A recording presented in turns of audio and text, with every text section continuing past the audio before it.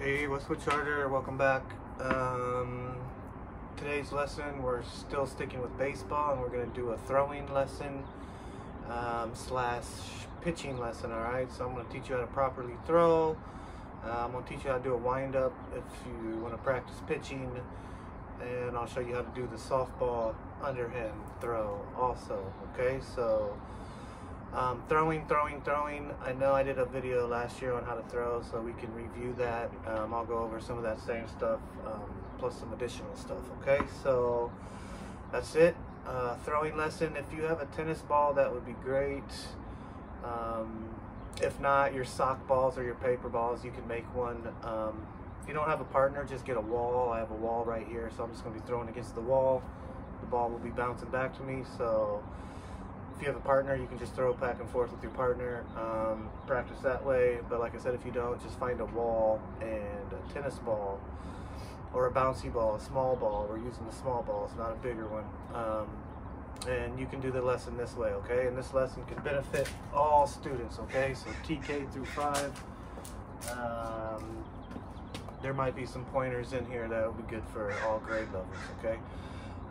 So yeah, let's go ahead and get started. We're gonna do a little exercising, stretching out, and then we'll go over how to properly throw and do a wind-up pitch and an underhand throw, okay? So, because we're gonna be doing a lot of throwing, let's stretch our arms real quick, okay? So, across the chest, count to 10. 1, 2, 3, 4, 5, 6, 7, 8, 9, 10. Other way. 1, 2, 3, 4, 5, 6, 7, 8, 9, 10. Alright, shake it out. Let's do our triceps. Pull your shoulder back, your elbow back behind your head. Count to 10. 1, 2, 3, 4, 5, 6, 7, 8, 9, 10.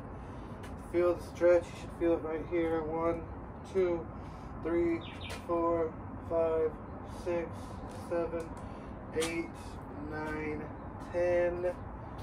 Shake it out, shake it out, shake it out. Alright, let's do the camel stretch. 10 seconds go. 1, 2, 3, 4, 5, 6, 7, 8, 9, 10. Like I said, we're gonna do a lot of throwing, so we want to make sure we get our arms and upper body stretched out. Another arm stretch that you can do is simply if you have something to grab, even a wall. Okay, all we're doing is pushing against this, okay? So I can feel it, and it's gonna stretch all this right here, okay? So just grab a wall, and you can press against it and push your shoulder forward, okay? 10 seconds. 1, 2, 3, 4, 5, 6, 7, 8, 9, 10. And you can do it this way. 1, 2, 3, 4, 5, 6, 7, 8, 9, 10. Alright. So we're simply just putting our hand on a wall and we're pressing forward this way. That'll stretch out that, okay?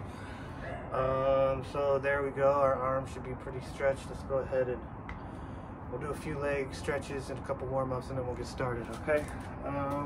Do our quads. 10 seconds go. 1, 2, 3, 4, 5, 6, 7, 8, 9, 10. Other way. 1, 2, 3, 4, 5, 6, 7, 8, 9, 10. Let's do our growing. Lean to the right. 1, 2, 3, 4, 5, 6, 7, 8, 9, 10. Other way. 1, 2, 3, 4, 5, 6, 7, 8, 9, 10. And let's do right over left. 1, 2, 3, 4, 5, 6, 7, 8, 9, 10. Other way. 1, 2, 3, 4, 5, 6, 7, 8, 9, 10. Alright. And then let's go ahead. We'll warm up and do a couple exercises, okay? Let's just do 20 jumping jacks. Ready? 1, 2, 3, 4, 5, 6, 7, 8, 9, 10, 11, 12, 13, 14, 15, 16, 17, 18, 19, 20. All right, shake it out, shake it out. Let's do 20 crisscrosses, okay? 20 crisscrosses. Ready, go. 1, 2, 3, 4, 5, 6, 7, 8, 9, 10, 11, 12, 13, 14, 15, 16, 17, 18, 19, 20. All right, rest a little bit. Last one, we'll do scissor kicks and then we'll go ahead and start, all right? All right, ready, 20 scissor kicks, go. 1, 2, 3, 4, 5, 6, 7, 8, 9, 10, 11, 12, 13, 14, 15, 16, 17, 18, 19, 20. All right, so we should be good and loose. Muscles stretched out and ready to rock this lesson, okay? So I'm just going to start off with how to properly throw for the first part. This will be good for everyone. Remember, if you're right-handed, we're always going to step with our opposite foot, so we're going to step with our left foot. If you're left-handed, you're going to be stepping with your right foot. I like to teach you to start with your foot back, so it teaches you to bring it forward. So once again, if you are right-handed, I want you to put your right foot forward, the ball in your right hand, and when we go to throw, we're going to take a giant step forward with our opposite foot, okay? Not just a half a step. I don't want you to step to here. We're not just, I need you to. So you're bringing your opposite leg all the way from the back of your body, all the way taking one step forward and throwing it that way, okay? So rule number 1, especially for my younger students, TKK first. Sorry, I'm a little winded still from all those exercises. I think I need a minute. But yeah, for my younger students, most important thing, step with your opposite foot. Rule number 1, okay? Don't step with the same foot so it doesn't look like this. Not this, but this. See? Big difference in how it looks and big difference in how hard you'll be able to throw the ball, okay? If you're stepping with the same foot, you're not going to get a lot of velocity on your pitch, which means you're not going to get a lot of strength and it's not going to go very fast, okay? So step with the opposite foot, rule number 1. All right, next thing we want to remember is to keep our arm tucked into our body, okay?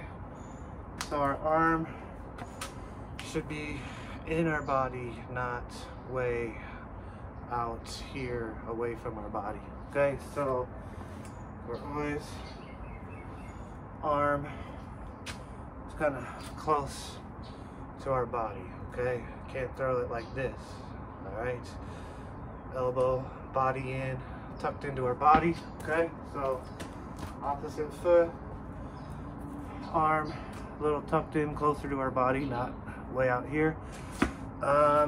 And the ball should be coming by our ear, all right? When we throw it, see that? Ball is next to my ear, okay? not way out here next to my ear. And then the last part, our second to last part, is just our arm works like a lever, okay? From my elbow to this part right here, it's the only part that's moving, okay? So elbow, ball by my ear, it's coming just like a lever, okay? And when you release it, the ball should become spinning off your fingertips, okay? You don't want to palm it, you know, or just come straight out of your palm. The ball will slide off your fingertips, and that will give you some spin on the ball, which can also help create some movement, which can make it harder for the batter to hit, okay, if you're pitching, all right? So arm works like a lever, ball by your ear comes, that's where it comes, and it spins off your fingertips, okay? So once again,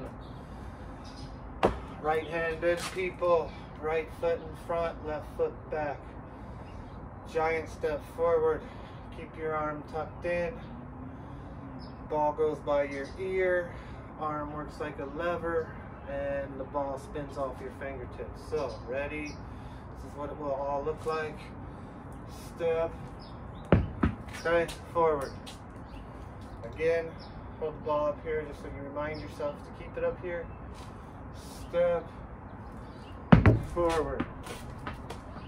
All right. Once again, back here, you hold it down here and then practice bringing it up. Step forward, by my ear, arm working like a lever, off my fingertips. Alright, so step with the opposite foot, keep your arm tucked in, ball goes by your ear, arm works like a lever, and then the ball spins off your fingertips, okay? So remember those 4 or 5 things and you'll be all right, okay? Just remember, do not step with the same foot as the same foot that you throw with, all right? So right-handed step with your left, left step with your right, all right? I know I'm repeating myself, but especially at a younger age, a lot of my kids can't trigger that, all right? They tend to throw with the same, or step with the same foot that they're throwing with, okay? Just try to remember to step with the opposite foot, all right? So those are the components of how to throw properly. Like I said, just get a wall and a ball and you can practice all day. I forgot to tell you, what you can do is you can make a strike zone for yourself, and all you need to do is tape like a square on the wall, a square that would be about this high and this wide, okay? And you could get a piece of tape and you tape it against the wall, and that becomes your strike zone, okay? So remember in the lesson before we talked about balls and strikes, all right? So go find a spot, which would be your pitcher's mound.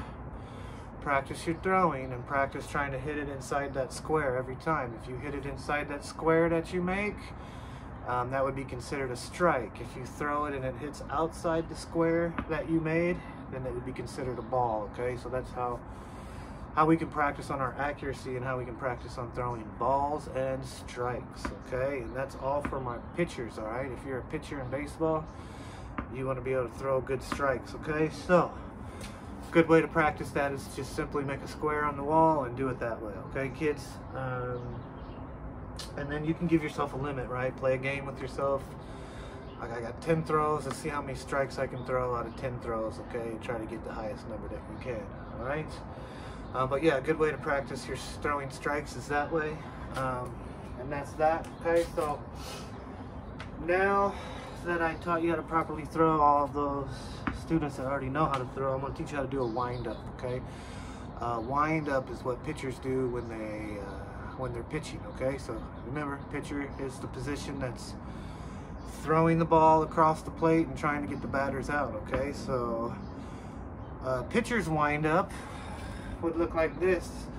I'm going to mess you all up from how I just taught you, but because we're still stepping with the opposite foot, but it will start like this, okay? So pitcher's wind-up is, I hope you can see me good enough, our feet are together, okay? And when I go for my wind-up, pitchers do it slightly different, but I'm just going to give you the general idea. You take a step back with your opposite foot. So I'm going to step back with my left. I'm going to turn my right foot to the side and bring my left foot forward and kick it out. And it's going to create some more velocity, some more power behind my throw when I pitch, okay? So a wind-up simply creates a little more movement of our bodies so we can get more oomph behind our pitch, okay? Some more power, all right? So once again, a wind-up. Feet together, this would be the pitcher's mound. Kind of step back into the side with your opposite foot, then you turn that right foot, and then the same mechanics that I taught you before all apply. So the lever, the ball by your ear, your arm tucked in, okay? The only difference we're doing is we're starting with our feet together, and then we're taking a step back and then swinging that same foot forward and around for a wind up, okay? So once again, here, step. I don't know if you guys can see me good enough, but if you can see I'm stepping I'm not stepping straight back. I'm stepping at like an angle that goes here, okay? And then I turn and bring it around, okay? So we're not starting like we do just practicing our regular throwing like this. All right. We're starting feet together, back, turn, boom. This foot, your right foot, if you're right-handed, needs to slide this way when we come forward. I don't know if you can see that. It slides like that. Okay? If you see a step, and when I come forward, it slides, and then I come around and throw. Okay? And that's how we do a wind-up pitch. So if you want to become a pitcher in baseball, practice your wind-up, all right? All pitchers pitch with the wind-up. Unless there are people on base, then they pitch from like this. They just go like this, they check their runners, and then they just bring their foot back and throw. The reason they do that, if there's runners on base and they do this big, long wind-up of a pitch, it gives the runner all kinds of time to steal the base, okay? So the reason why they shorten up their wind-up when runners are on base is so they don't give them a good chance to steal the base, okay? So you only do the wind-up when there's no runners on base if you're a pitcher, okay? Any other time, you're gonna pitch straight like this, like I showed you. That's my catcher and the batter. You just bring that leg up and come forward. And that way we're getting the ball to the plate quicker so the runners can't steal on you, okay? So one more time, here we go, wind up here, step back, turn, boom. You guys will be pitching like Clayton Kershaw before you know it, okay? And that is how we do our wind up for pitchers, okay? And last thing I'm gonna go over is the softball pitch, okay? Which is a completely different arm movement. However, we're still stepping with the opposite foot and we're still bringing that back foot forward when we throw it, okay? So, a softball pitch, softball fast pitch, a slow softball pitch is simply where we just opposite foot, step forward, and we just toss the ball up in the air and it goes up and the batters get to hit it. That's how you do a slow pitch, okay? So here for softball slow pitch, step forward and we're just tossing, but I'm still stepping with my opposite foot, okay? However, in fast pitch softball, we do a wind up where we come around this way and we release the ball this way, underhand, okay? So, right here, step forward. As I'm stepping forward, my arm is coming around in that circle, okay? So it's all simultaneously stepping and winding at the same time. All right, so ball's down here. I'm gonna step forward, come, arms coming all the way around and making a circle until it comes back here, and then I'm releasing it here, underhand, but it's going fast, okay? So once again, opposite foot back, ball here, and I'm going to, all right, see that? Once again, opposite foot, ball here, it's coming around, big circle around and releasing under here, okay? Ready? Look like this. All right, so arm comes this way, all the way around this way, under, giant circle, and you release it underhand. And man, I tell you what, some of these girl softball pitchers in the Olympics and in college, I wouldn't even come close to hitting some of their pitches. There's actually some Major League Baseball players that were trying to hit some of these softball pitches, and it was quite funny because they couldn't hit it because the ball's rising. And in baseball, a lot of times the ball dips. It's rarely that the ball rises up like that. But in softball, fast pitch softball, the ball rises on you and it's coming up, and a lot of Major League batters were never used to that, and they were striking out to all these girl softball pitchers. All right, so softball, fast pitch is awesome sport, and hard to hit the ball. All right, so once again, around, and that ball will come shooting out of there super fast, and you got to be quick to hit it. Okay, so that is the softball pitch underhand. Okay, which there's fast pitch and there's slow pitch. Remember, slow pitch is where you just toss it up in the air and it comes in real slow and the batter can hit it. Fast pitch softball, obviously the ball's coming super fast and it's really hard to hit. Okay, so there you guys go. Quick little throwing lesson again. I know I did one last year, so you can watch that video also. There might be some stuff in there that I left out. But like I said, step with the opposite foot, arm tucked in, ball by your ear, works like a lever, off the fingertips. I want you to be able to repeat all of that to your teachers, okay? Once again, the wind up pitch, step to the side, come around, throw, and that way for our softball underhand fast pitch. All right, students, hopefully that helped you guys out some. Like I said, make a square on the wall, go home, practice throwing your balls and strikes. All right, so that's how you pitch, throw. Next lesson is going to be a fielding lesson. Okay, so look forward to seeing you guys.